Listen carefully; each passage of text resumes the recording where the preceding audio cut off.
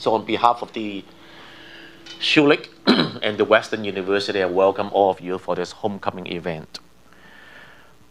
I would like to introduce our distinguished lecture awardee, Dr. Polak.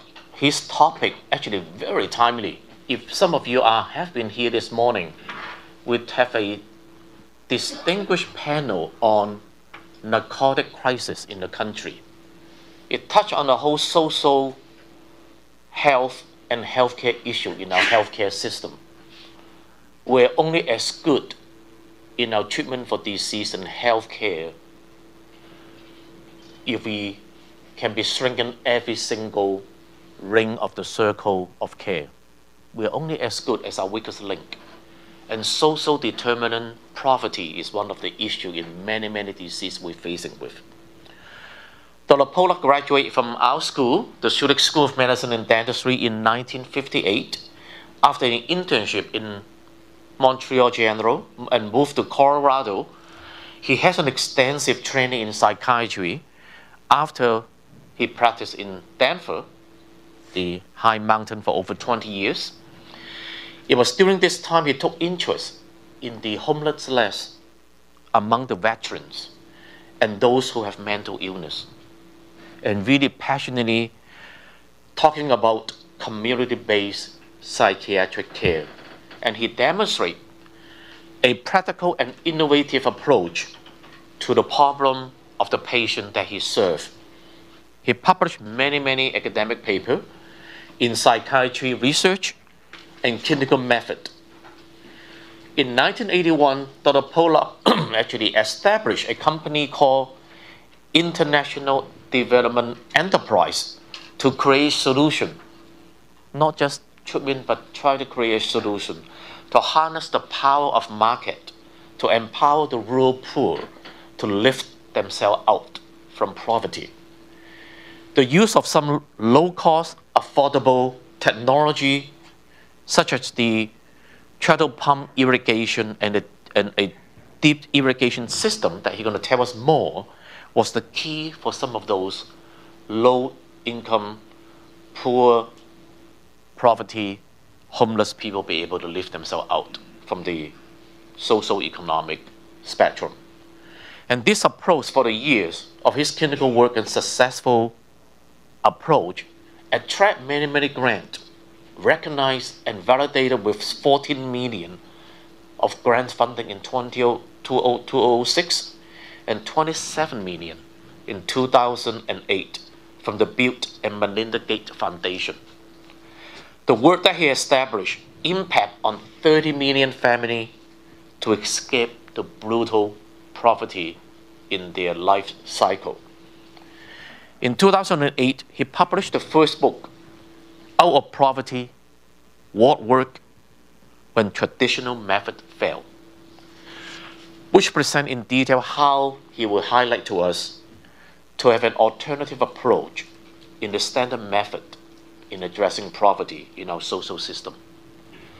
Dr. Polak is a co-founder and CEO of the Windhouse International, a for-profit social venture with a mission to develop affordable, safe, and innovative products and services, which are income generating and tailored for the very poor to benefit from the 3 billion customers who live on less than $2 a day.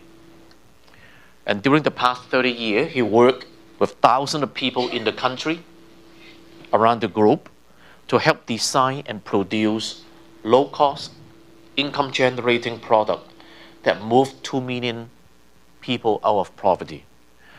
Dr. Polak has committed himself to truly, passionately finding solutions to this extreme poverty, to break the cycle of disease and illness.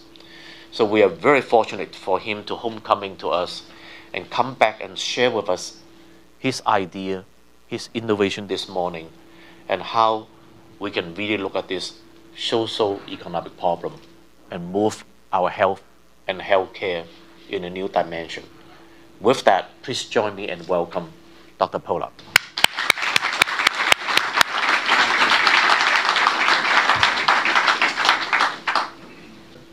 Dr. Chen pretty much summarized everything I had to say. Any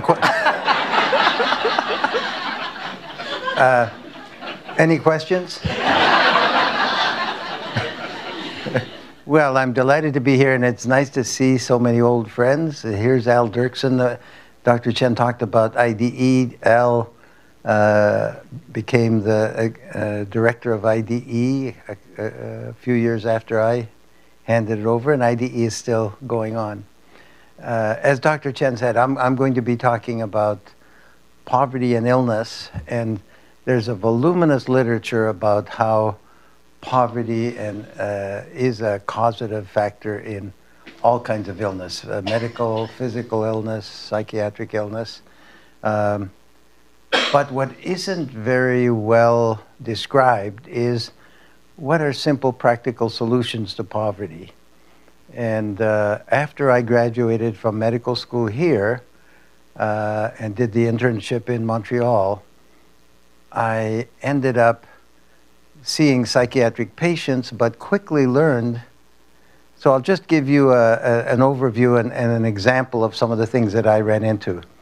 I was head of the crisis unit at Fort Logan Mental Health Center in Denver, and in came somebody who was hallucinating and schizophrenic and smelled death. And we provided some medication, made him better. But we noticed that there was somebody sitting outside in the waiting room, and we asked him to come join us and find out who he was. Turned out that this was like 40 years ago, and they were in a gay marriage. And they were at the point of breaking up. And his symptoms were very much related to breaking up. And when he had this symptom of smelling death, well, his mother had died 2 years previously, and she was somewhat dominating and telling him what to do. And his partner also told him what to do a lot. And when he faced splitting up with his partner and he became psychotic, the symptom of smelling death was a creative expression of being upset about the possibility of losing his partner, and it reminded him of his mother's death, so he smelled death. We then started talking to both of them about why they were thinking of splitting up. They had sexual problems and the usual stuff, and his symptoms began to get a lot better.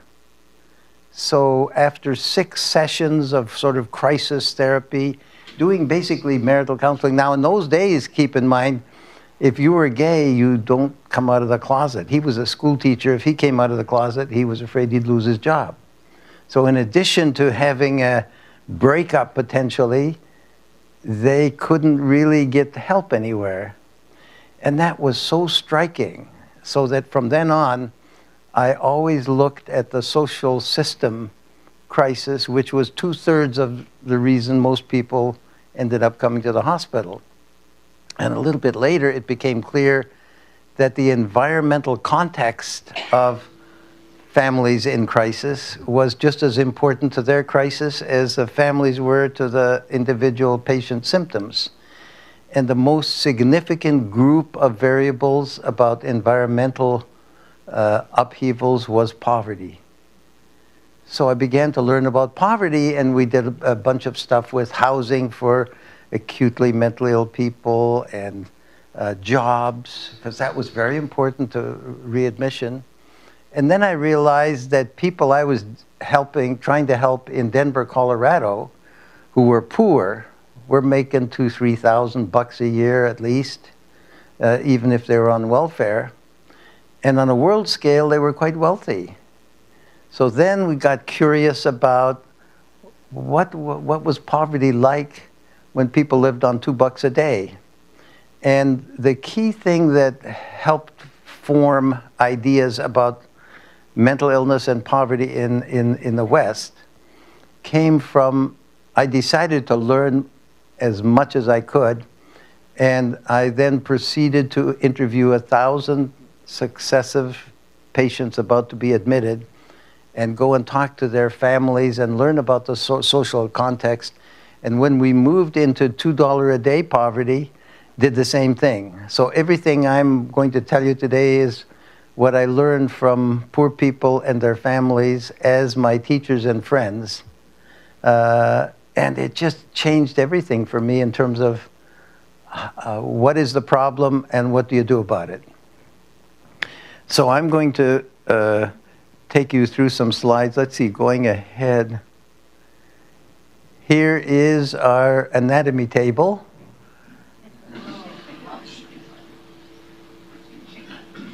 And along with Lazarus. And this was about the time that we did, in the anatomy class, it was 600 hours lab.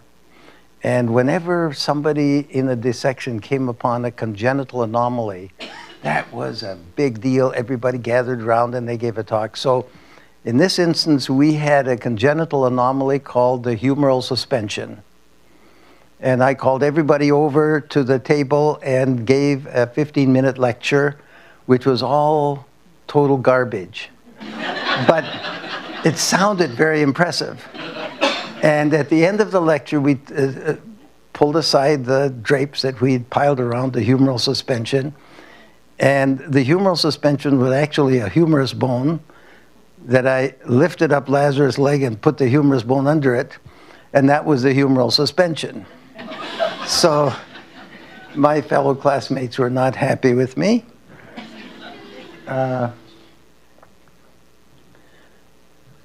So as we learned about poverty, poverty became a major thing, and we started learning about poverty, and then not long afterwards, it became clear that there were other organizations interested in poverty, including the Catholic Church. So the Pope had a symposium on poverty, and so this went from Lazarus to Pope Francis.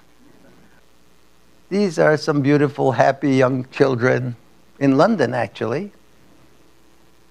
And here's their equivalent in Rwanda.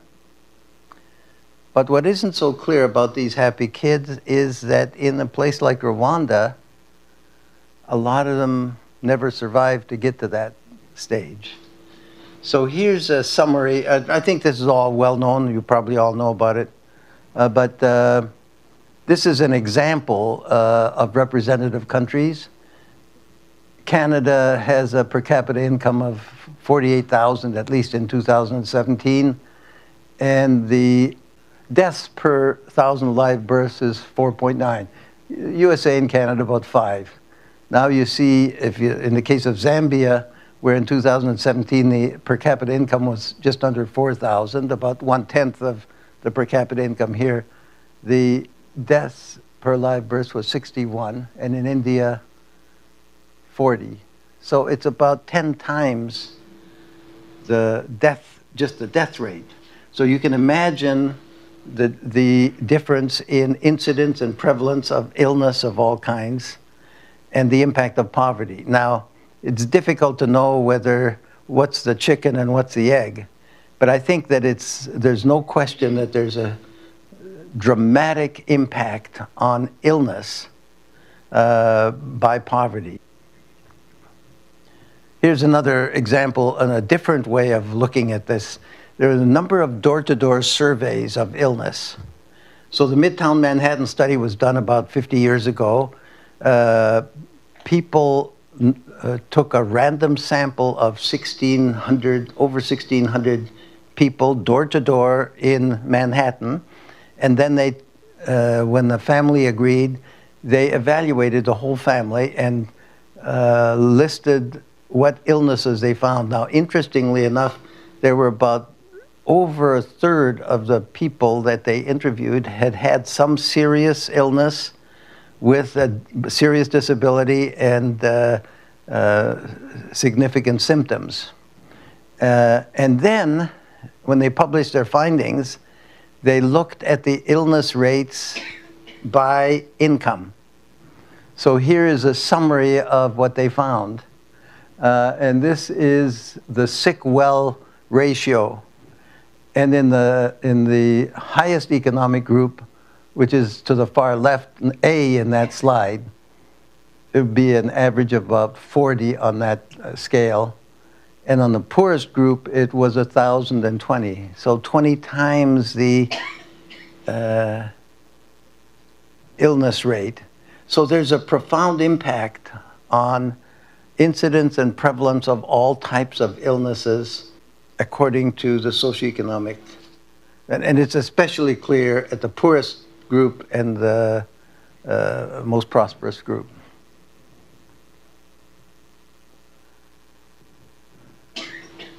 So here's the basic question that I would like to pose to you today, and I posed to Dr. Chen. If poverty is more important than bacteria in the causal chain of illness, why isn't poverty taught as a basic science in every medical and nursing school, including here? And what I mean by that, there's a lot of already existing data on poverty and its role in illness. But what isn't taught and should be taught is practical solutions to poverty. And when I saw that as a problem and interviewed 1,000 people who were poor, the solutions to poverty became very clear. When I asked people why they were poor, they said they were poor because they didn't have enough money. And I asked them then, well, how would you, what's a practical way to move out of poverty? Well, we need to learn how to make more money. All right, so that wasn't too mysterious. And when you ask the same question of rural poor in a country like Bangladesh, the next question is, well, how do you earn your livelihood now? Well, most of them earned their livelihood from farming, agriculture, either being hired, if they were landless, they worked on farms. And more commonly, they had an acre or two in scattered plots, and they tried to make a living. And on those scattered plots, they tended to grow most of their crops when it rained. There are 2 monsoon seasons in Bangladesh. They grew rice, wheat, and corn.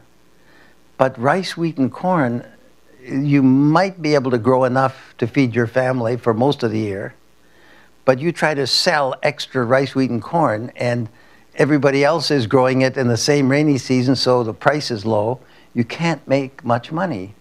So when I talk to them about what are the opportunities to make more money, well, there's a dry season. In Bangladesh, it's a winter season. It's, say, between September and May. And it's quite dry, and there isn't water for your crops, so not so many crops are grown. But because it rains so much all year, by the way, there's room down here if somebody wants to come down here and sit. There's so much rain during most of the year that there are aquifers 12 feet down. So literally, in the dry season, if you could put a straw down and suck up some water and irrigate some crops, you could make good money. Well, there already was a way of doing exactly that. It's called a treadle pump. A guy named Gunnar Barnes, who, from Lutheran World Service, had developed this pump where if you walk on 2 bamboo treadles alternately like this, and that's the most efficient biomechanical way of using energy because everybody knows how to walk. You can activate these twin pistons and use that to suck up water. And a treadle pump, but you need to drill a well and put a filter down where the sand layer is and put in the pump. Well, it turns out that already there were well drillers called mysteries in Bangladesh. There were workshops that made things like bed springs that had welders. So we recruited 2,000 workshops, a couple of thousand village dealers who were already selling things, and they sold a treadle pump at a 15% margin. We trained mysteries how to install a treadle pump so there are no leaks because it's a suction pump. And we created a whole network of enterprises to make, deal, and install treadle pumps. But then the missing link, so that was all fine. That wasn't as challenging.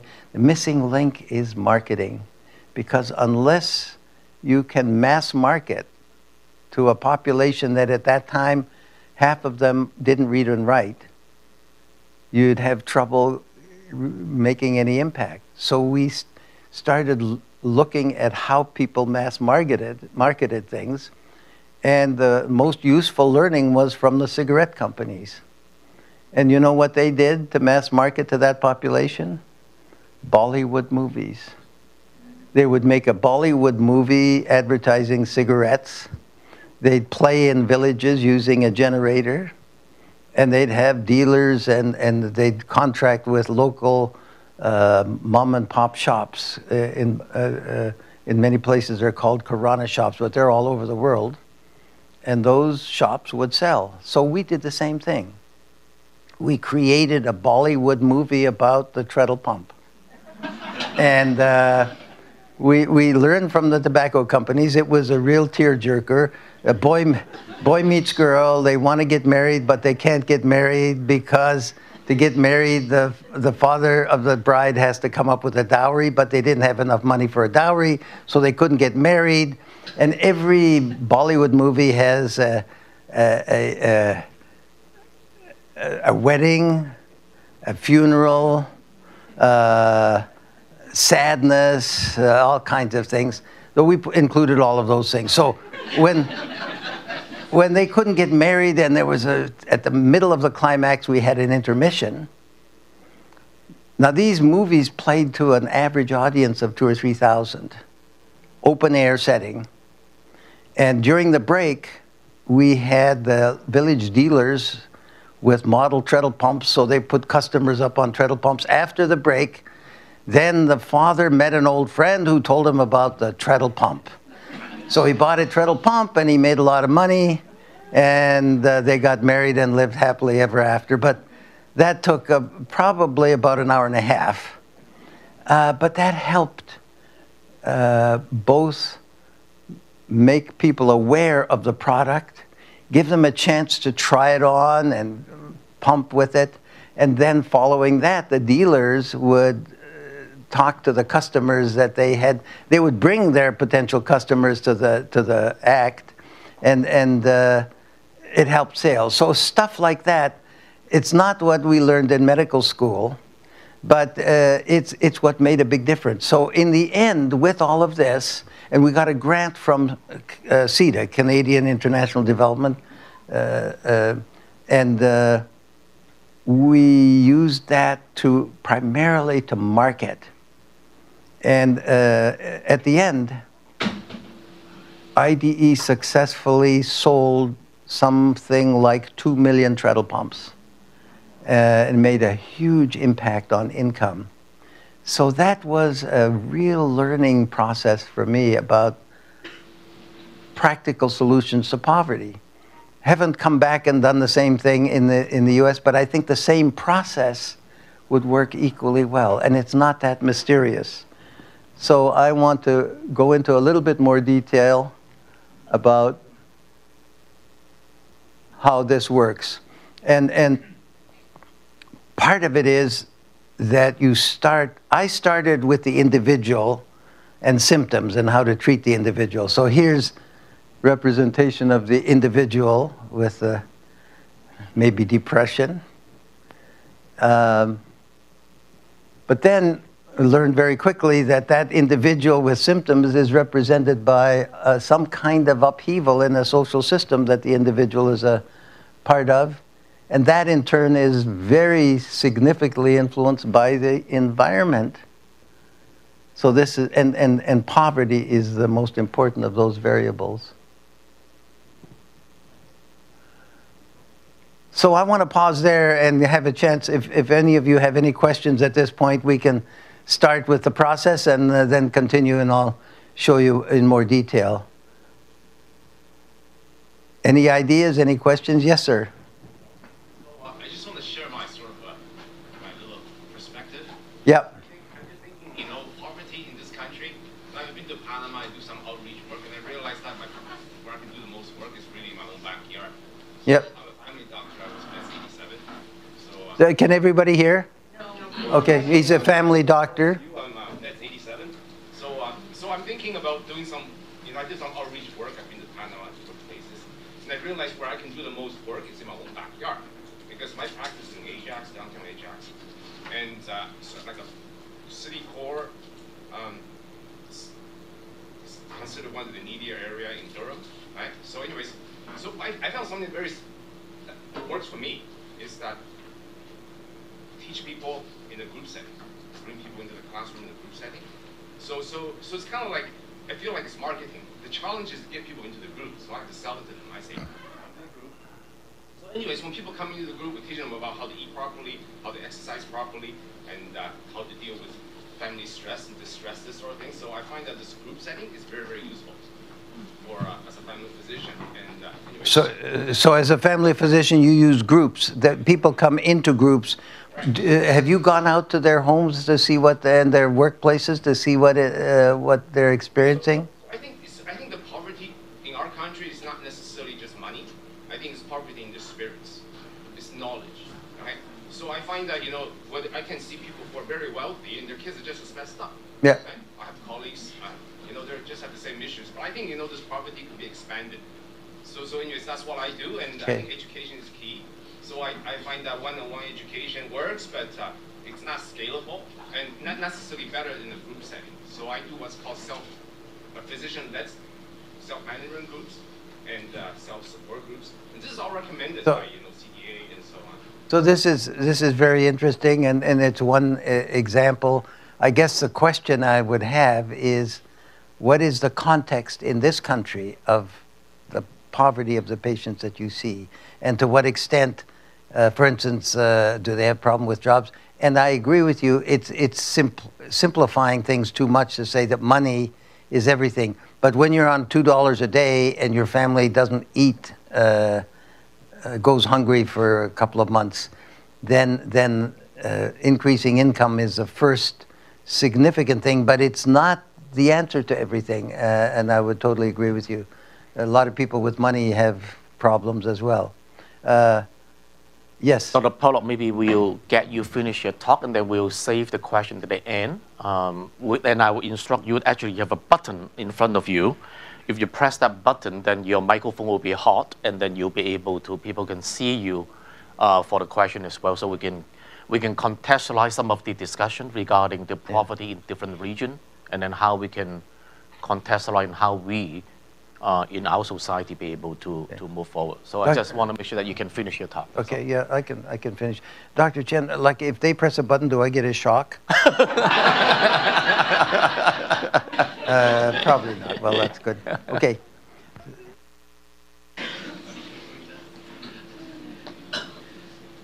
So at the time I prepared this, there was 2 billion people who live on less than $2 a day in the world. It's probably less than that now, it's between 1 and 2 billion, but it's still a huge number of people.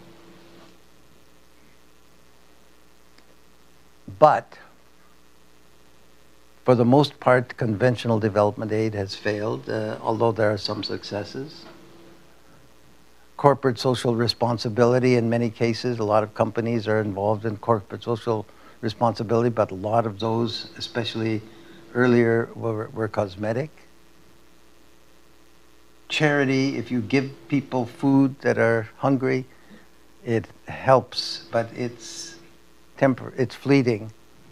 So charity doesn't really bring people out of poverty. It may help. And if mobile phone companies can earn huge profits, why can't social companies, social enterprises? And in my view, the 2 billion or so bypass $2 a day customers represent huge opportunities to create new markets, gain brand loyalty, and earn big profits.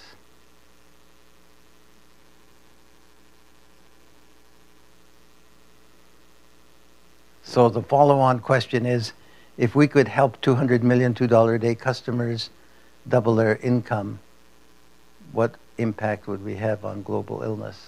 Because this is This school is interested in health. So here's an example. I told you about the treadle pump. This is a teenage girl using a treadle pump to irrigate crops during the dry season.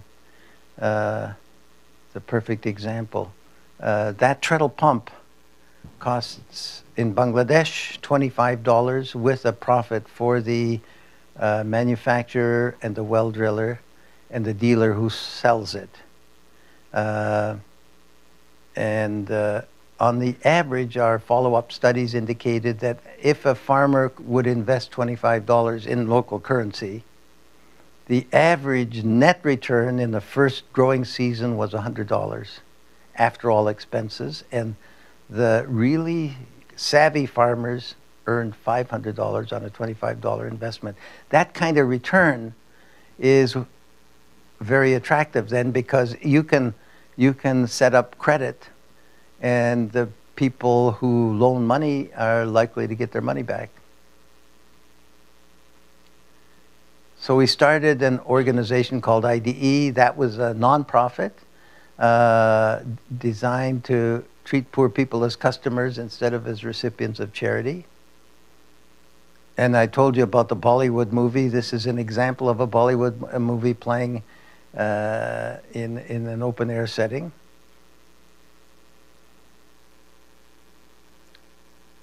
So I believe anything that you do to help poor people should have measurable impact and scale. So IDE's first 25 years, we received a total of $78 million over 25 years in grants from government and other agencies and investments.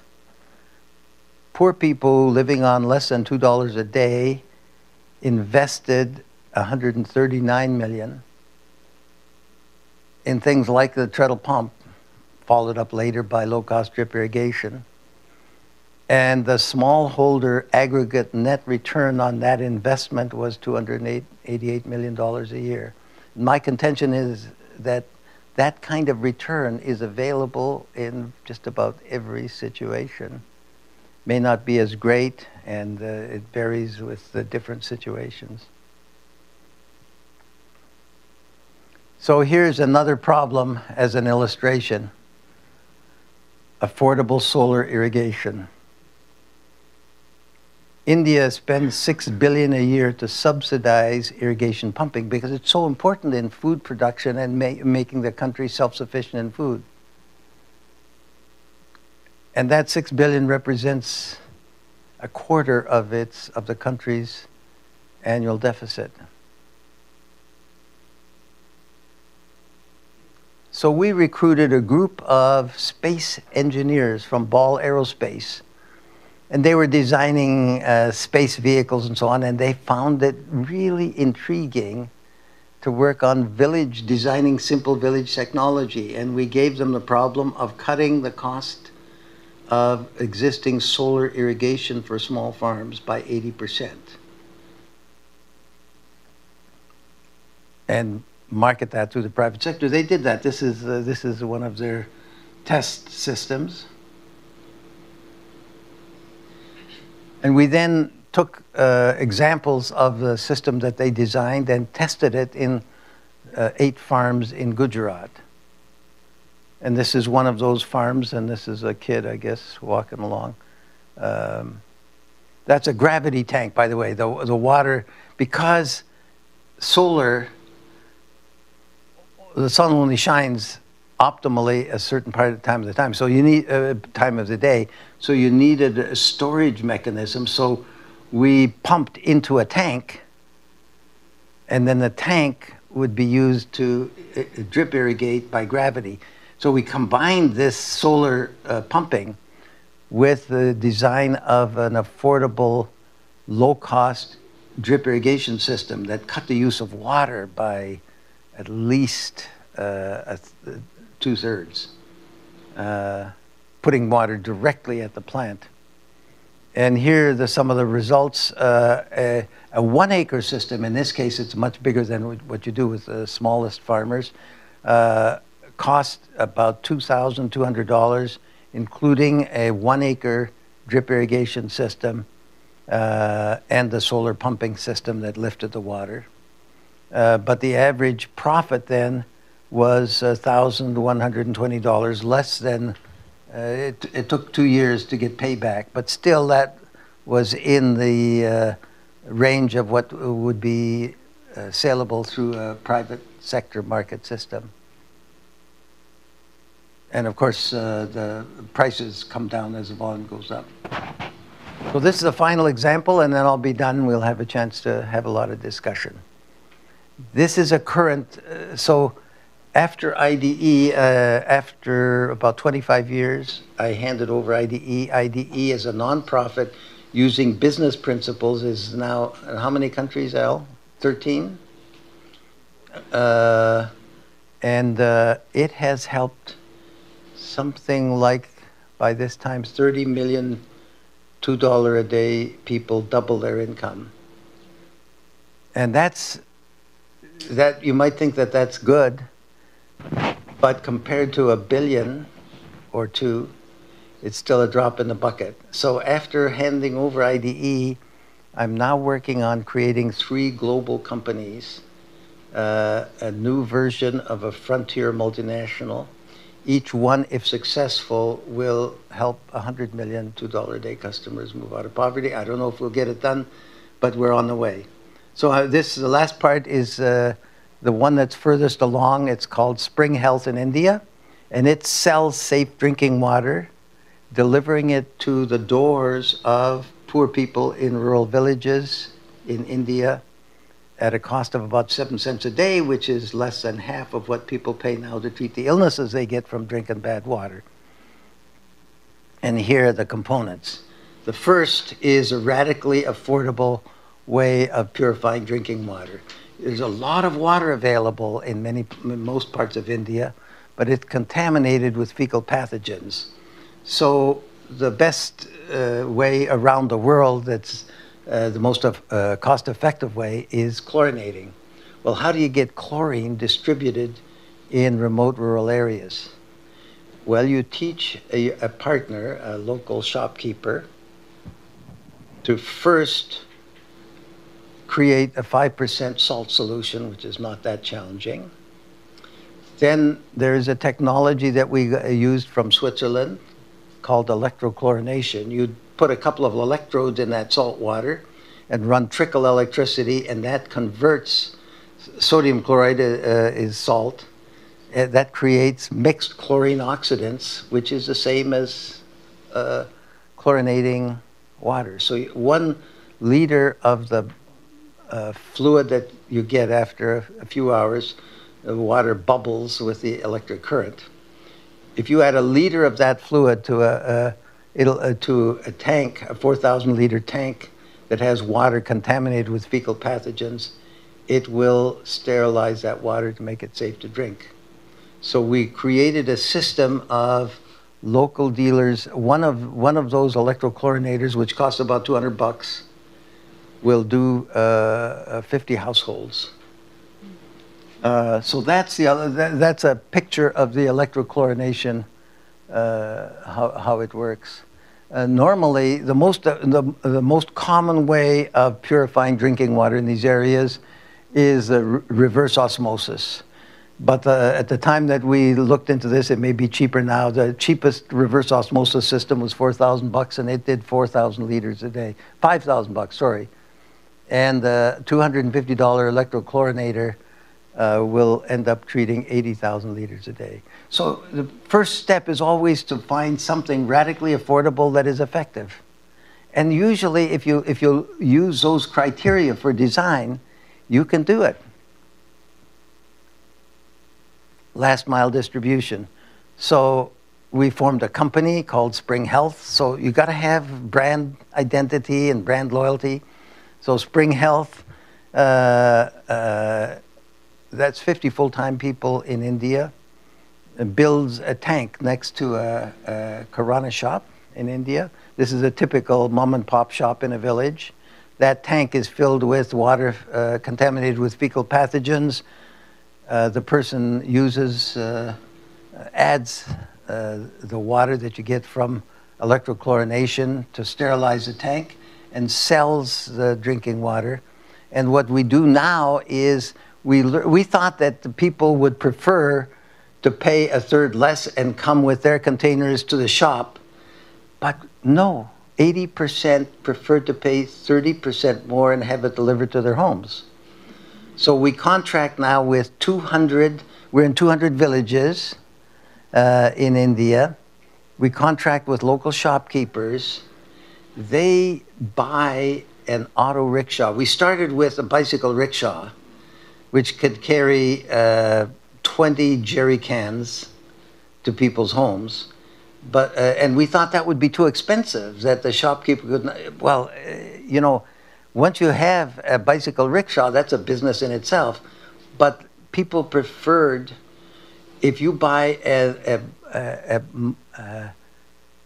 a mechanized rickshaw, like with a diesel engine driving it, you can put 100 jerry cans and it's much more efficient. So what we're using now is a diesel-powered auto rickshaw distribution system that delivers 10-liter jerry cans that are branded to people's homes, using a partnership with a local Kirana shop. So that's the way these things. I think the most important part of this is not this specific thing, but the process that works, that is fairly straightforward, that works. If it works in India, why couldn't it work? For instance, sir, you were talking about your groups. Why couldn't that process identify ways of helping poverty with the people that you see that are poor? Because I have no doubt that if they could find ways of doubling their income, it would make a profound impact on their health. Does that make sense to you from your experience? Okay. So aspirational branding and marketing. Pretty much everybody, all the commercial systems use aspirational branding. It's even more important for $2 a day customers.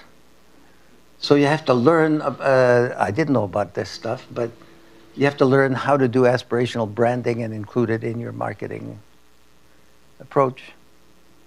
So to wrap it up, how can we transform climate change, population growth, war, hunger, education, water, health, and energy?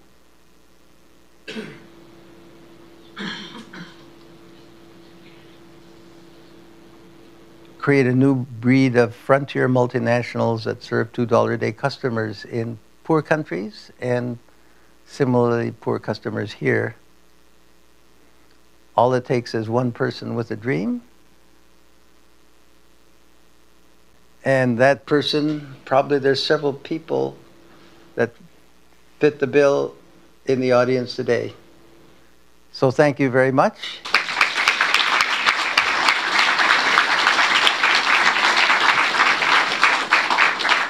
Thank you, Dr. Polak, for this very interesting presentation and some of your experience and really tremendous impact globally to those population is truly make a difference in many of the society that you have served and has been able to assist them.